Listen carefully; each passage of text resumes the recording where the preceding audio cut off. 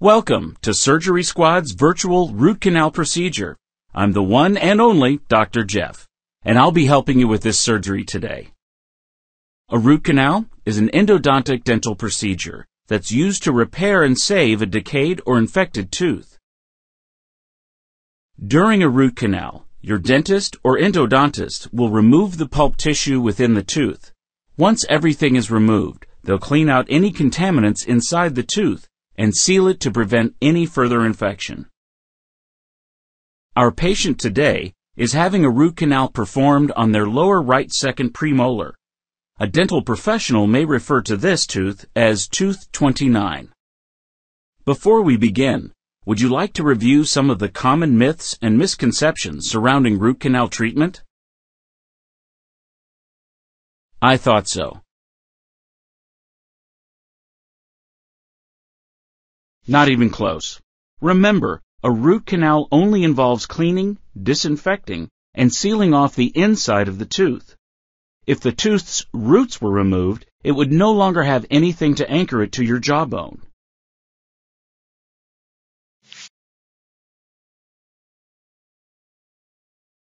Not true at all. It is very possible for a patient to require root canal treatment if they have never experienced pain from a tooth. This is why having routine dental exams is important.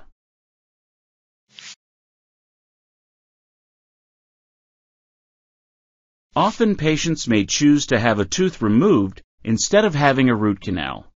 While this may immediately seem like a simpler and more economical choice, it's often the opposite.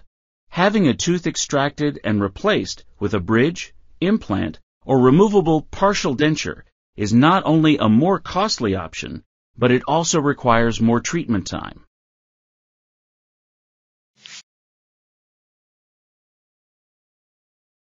Not exactly.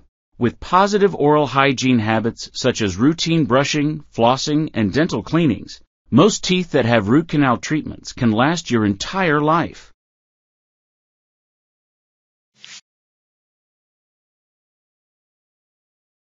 There is some truth to this statement. The number of appointments that are required to complete your root canal treatment depends on a few variables. These include how your dentist has been trained, their experience, equipment available to them, and the condition of your tooth.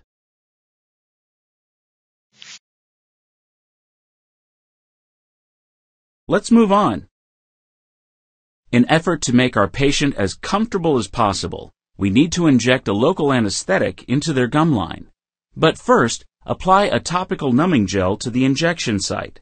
This will help reduce any discomfort the needle may cause.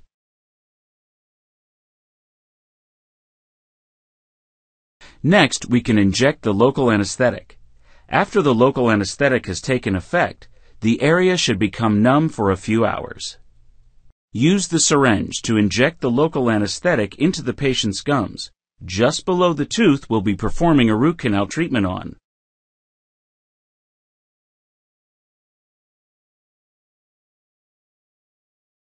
Let's give our patient a few minutes to relax and for their mouth to become completely numb.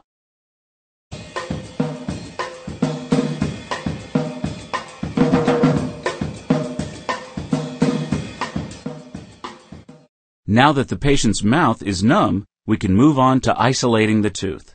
Since our patient's saliva contains contaminants that we don't want getting into the tooth, isolation is a critical step during root canal treatment.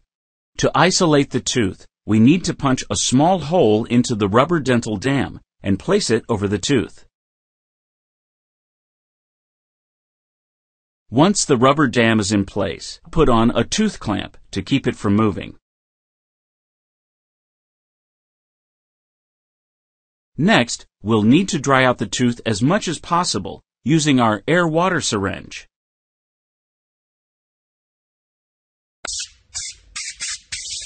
So far, so good.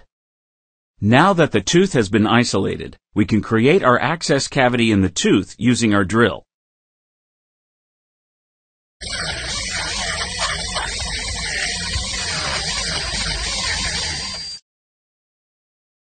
The next step is to clean and shape the tooth's canal using a root canal file.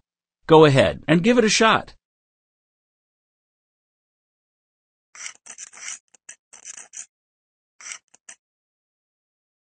At this point, the dentist would measure the depth of the canal using a combination of X-rays and specialized equipment.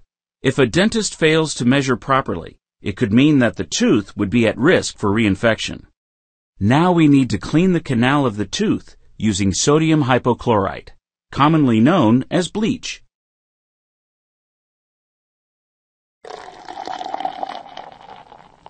We'll let the bleach sit in our patient's tooth for about 5 minutes to make sure that all the bacteria and tissue inside the tooth has been dissolved.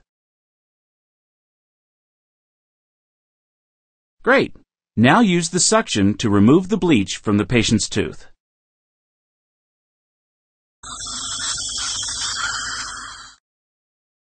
Next, we'll need to fill the tooth using a rubber compound known as Gutta Percha. Gutta Percha is often preformed as tiny, thin cones that we'll insert into the clean canal of the tooth. I've already added some sealant to the Gutta Percha cone. Let's see what you can do.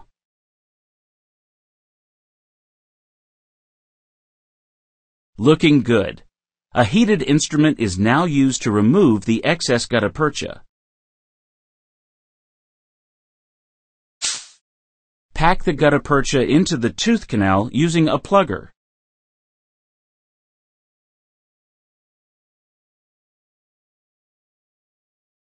After the Gutta Percha has been placed, it is common that additional X-rays are taken to verify that the canal has been adequately sealed off. Once the dentist verifies that the canal has been sealed, a filling or crown is placed, depending on the location of the tooth. You can learn more about fillings and crowns in our virtual dental filling and virtual dental crown procedures here on SurgerySquad.com. After a root canal, patients should expect some mild sensitivity and discomfort. This can usually be relieved using over-the-counter pain medication, such as ibuprofen or naproxen. By brushing twice a day, flossing daily, scheduling regular dental visits, and avoiding smoking, it is possible to greatly reduce the need for a root canal. And that's a root canal. Why not check out some of our other amazing surgeries here on SurgerySquad.com?